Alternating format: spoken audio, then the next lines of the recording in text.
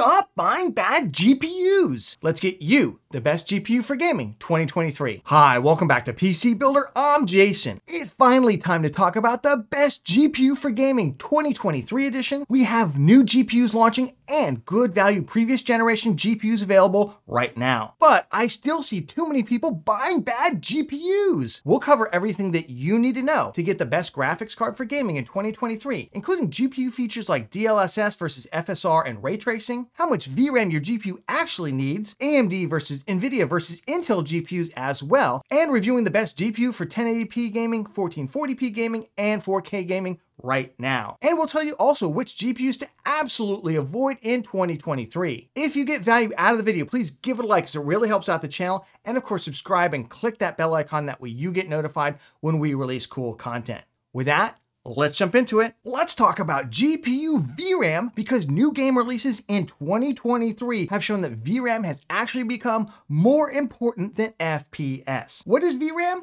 It's the amount of RAM on your GPU. Different than the system RAM, and it's not increasable by the end user, except to buy a new GPU with more VRAM. Games like The Last of Us Part 1, Hogwarts Legacy, Forspoken, A Plague Tale Requiem, and others have shown that games releasing right now and in the future are surpassing the 8 GB of VRAM that many GPUs, even as recent as the RTX 4060 Ti, have used for years. This occurs even at 1080p, let alone VRAM usage at 1440p and 4K. Games exceeding the GPU VRAM buffer, they either become a stuttering mess or they don't properly load game textures and they look terrible. So an RTX 4060 Ti 8GB GPU might have a higher average FPS than a 12GB RX 6700 XT, but this 6700 XT is going to look amazing, while the 4060 Ti, it's going to look terrible. And remember, if you want to turn on some features like ray tracing, for instance, which we'll talk about in a little bit, that's also going to increase your VRAM usage. So how much VRAM do you need in 2023? Well, for budget 1080p, even 1440p gamers, I still think 8GB can be fine as long as you don't mind turning down textures in new releases, or if you don't play the latest AAA title. But if you do want to be able to play the latest games on release using ultra to high quality textures at 1080p in 2023, I recommend a minimum of 10GB of VRAM. For 1440p, I'd recommend a minimum of 12GB of VRAM, but 16GB should be considered for longer term future proofing. And for 4K gaming, I think you'd be doing yourself a disservice getting less than 16GB of VRAM right now. So what GPUs on the market right now should you be considering? Well, starting off with the NVIDIA GPUs, we've got the RTX 4000 series, which starts with the RTX 4090 and goes down to the upcoming RTX 4060,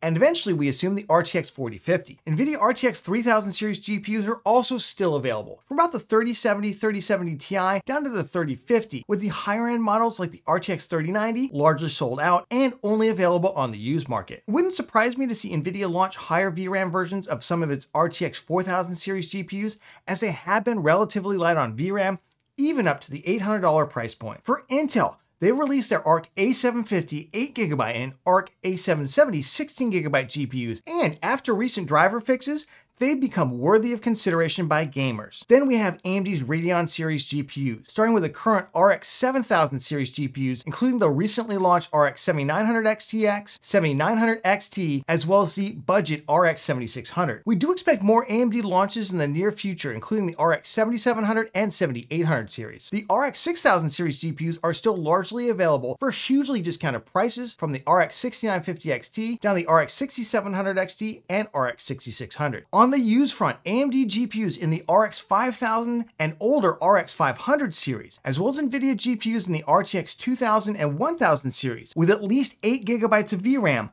are largely available under $200 and many of them under $100. Let's also talk about the GPUs that you should absolutely avoid in 2023. Well, AMD and NVIDIA still offer cheaper, brand new GPUs that have less than 8GB of VRAM, like the RTX 2060 6GB or 4GB RX 6500 XT. I would absolutely avoid these in 2023. Just say no to those GTX 1650s, RX 560s, and trash tier GTX 1030s. But what about GPU performance between NVIDIA versus AMD versus Intel GPUs? Well, I'm happy to say that in 2023, all three companies make competitive GPUs for gaming, though Intel obviously is currently limited to the budget gaming segment with their Arc A750 and A770. For enthusiast 1440p and 4K gaming, AMD and NVIDIA still have the lead, with each company offering impressive gaming performance. Though at the time of filming, NVIDIA's GPUs often lack the amount of VRAM that AMD offers, and AMD typically prices its GPUs more competitively than NVIDIA. It is important to know that some titles simply do a little bit better on AMD or NVIDIA GPUs, often because one of those companies sponsors its development. So if you're really into Call of Duty Modern Warfare 2, you should absolutely get an AMD GPU, as they easily outperform NVIDIA at similar price points. Well, a game like Fortnite has shown at least a slight preference for NVIDIA GPUs. Then of course we've got all the extra features. Now all three GPU companies have upscaling technologies like NVIDIA's DLSS, AMD's FSR, and Intel's XeSS, which will boost FPS in supported games, and AMD's driver level upscaler called RSR, which works in every game regardless of developer support. Now while NVIDIA's DLSS has a very slight edge in image quality, sometimes even better than native, I find that AMD's FSR upscaler,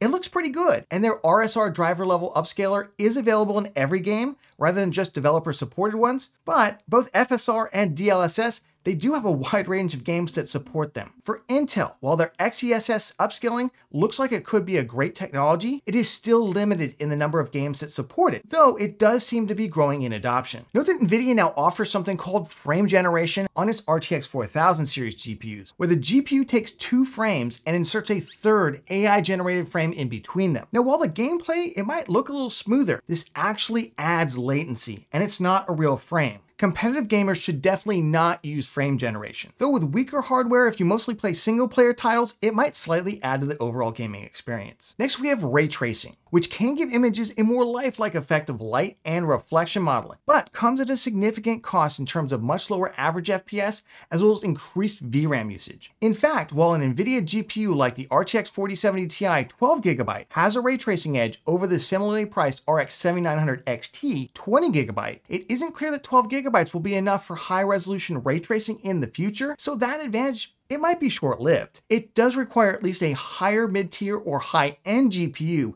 to get consistently good ray tracing performance. So if this is something that you want, you'll likely be looking at GPUs that cost $600 or more, at least at the time of filming. Currently, NVIDIA 4000 series GPUs perform somewhat better than previous generation RTX 3000 series GPUs at ray tracing, with AMD's RX 7000 series GPUs slightly exceeding the RTX 3000 series in terms of ray tracing, and the RX 6000 series GPUs, they perform just okay at ray tracing. When we poll our audience on ray tracing, only about 20% say that ray tracing is important enough to them to give up some FPS, and only 5% say it's worth spending significantly more money on the GPU to get better ray tracing performance. But what about streaming and video capture? Well, if you want to capture your gameplay or stream it to a service like Twitch, I'm happy to report that the video encoding for all three brands is now excellent. Note that if you want AV1 encoding, you'll want to grab an AMD Radeon RX 7000 series, NVIDIA RTX 4000 series, or Intel Arc A750 or A770 GPU. While they do not have AV1 encoding, the RTX 3000 series and RX 6000 series of GPUs are also quite good. If you really want to get into streaming, my recommendation is to go up one additional GPU tier for the resolution that you're looking to play at. For those also looking to use video editing or other professional applications, the good news is that at the level of most consumers,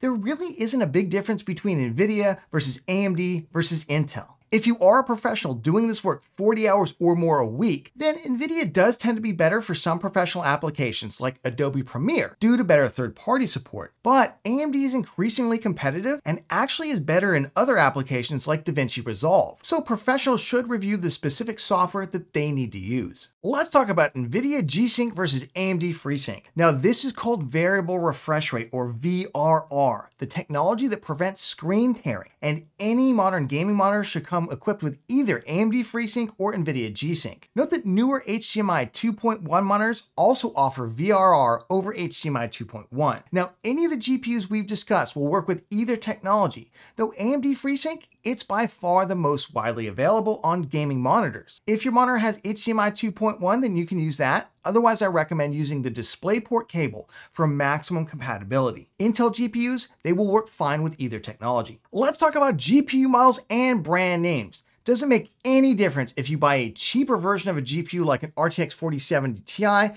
Or should you spend more money on a more expensive version of the RTX 4070 Ti? Well, there are actually differences between GPUs offered by add-in board partners, AIB for short, like Gigabyte, MSI, ASUS, and others. AMD and NVIDIA each specify the base specs for every GPU, and that includes the thermal design power, or TDP, which is the wattage of the card. The other thing that's specified is the base and the boost frequencies. Now, AIBs can create models that increase the TDP and/or apply a factory overclock to the GPU, as well as design the cooler itself. But the reality is that except for the ultra high-end GPUs, most GPUs perform within 5% of the base models. Buying the cheapest next model up, so in this case an RX 6950 XT instead of a 6800 XT, is always going to give you better performance. So while it's okay to spend a little bit more on a model with better RGB or perhaps quieter fans, don't overspend to the point that you could have bought a higher performance GPU tier. At the higher end of GPUs, we do see more extreme differences,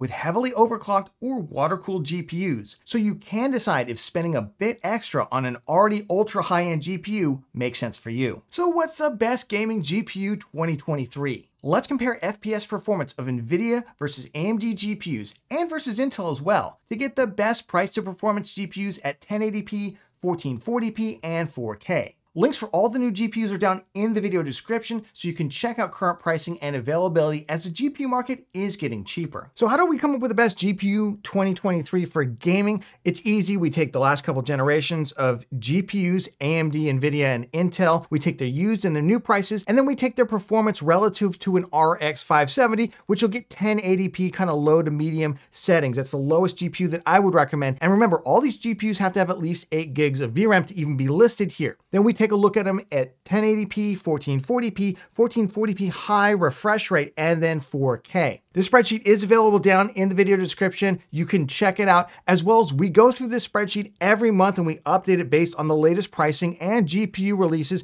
So I'll leave a link to our most recent GPU monthly update down there as well. Starting off with the best GPU under $200, you can see right now largely used GPUs, especially if you want something around about $100. My top recommendations right now are either something like an RX 570, so super cheap, 8 GB. Now you can get 4 GB ones, don't recommend them. Pick up an 8 GB one, they're same price. $69 right now. If you just want to build an ultra cheap gaming PC, go for that. However, check out the GeForce GTX 1070 or the 1070 Ti. Right around $100, $110. Really good value GPUs, and they have 8 gigs of VRAM by NVIDIA. RX 580, it'd be nice if it came down a little bit. It's hard to recommend at $83, but it's a nice step up if for some reason you can't get to $100 from the RX 570. Then we've got relatively little distance between the GTX 1070 and some new options like the RX 6600, which has fallen down to $179. It is possible in the coming months we'll see that GPU, especially around Black Friday, go even cheaper. And the Intel Arc A750 now down to about $200, kind of usual US. And again, I expect that GPU to continue to fall down the ladder as well. Great value new GPUs for 1080p gaming. Jumping over to high FPS 1080p gaming. So this is if you want like super high FPS in those competitive titles, you want great FPS in newer titles, these are the GPUs that I would be looking at. There's a score of 180, which is 180% or greater of an RX 570, more than 8 gigs of VRAM or 8 gigs of VRAM, and $350 or less. Now the GPUs on here is a little bit of a mixed bag right now. I expect this is probably going to continue to shuffle as the year goes on. RX 6600, A750, we already covered those, great for budget 1080p gaming. But if you want something that has higher rasterization, 6650 XT and the 7600, my problem with them, 8 gigs of VRAM. 7600, super fast card for $269. Not terrible value if it had more VRAM on it. It might even be that we see AMD introduce a larger VRAM version of the RX 7600 as we go down the line. But the real winners right here to me, either the RX 6700 for $279 with 10 gigs of VRAM, or the XT versions, the RX 6700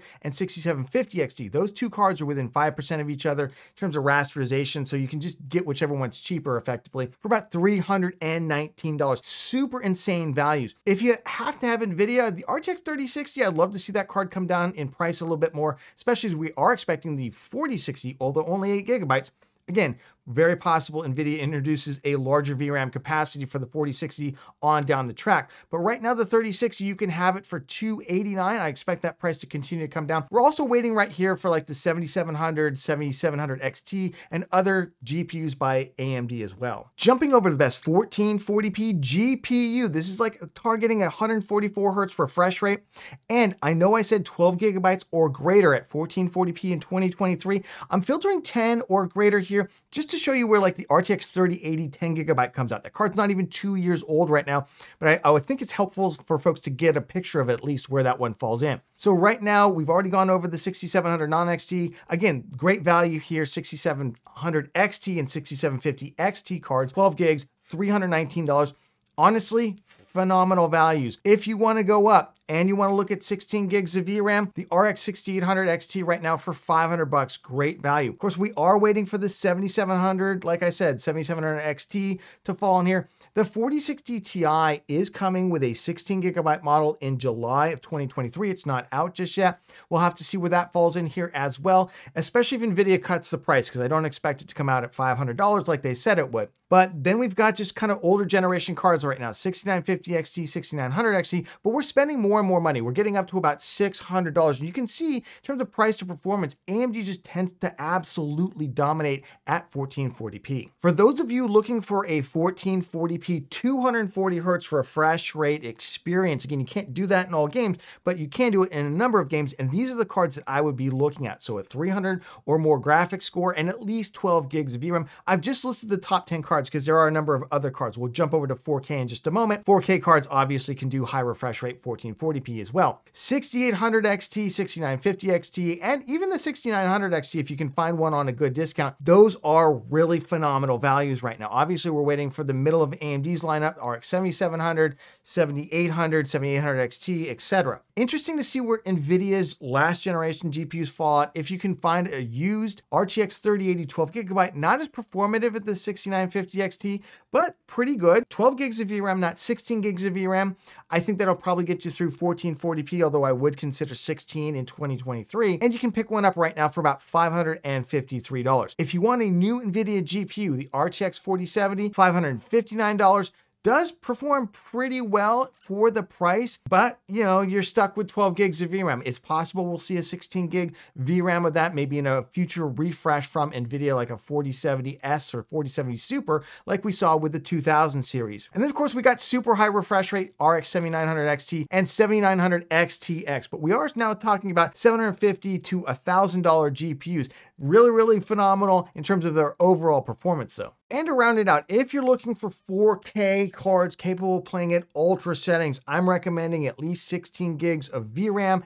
And we've got a GPU score of 380 or greater. So these are just the highest performance GPUs on the market right now. Again, still waiting for that 7800, 7800 XT, probably supplant the 6800 XT, but right now that is still a phenomenal value. If you want 4K at Ultra, 6950 XT, yeah, $600 GPU. If you want something NVIDIA, you kind of got to hunt and peck. You really got to go to like an RTX 4080. The 4090 obviously is the best of the best of the best GPU. If you want to spend about $1,600, at least that's the price right now as I'm filming it, that's the GPU to get. If you want to spend about $600 less than that, the 7900 XTX is an absolute monster.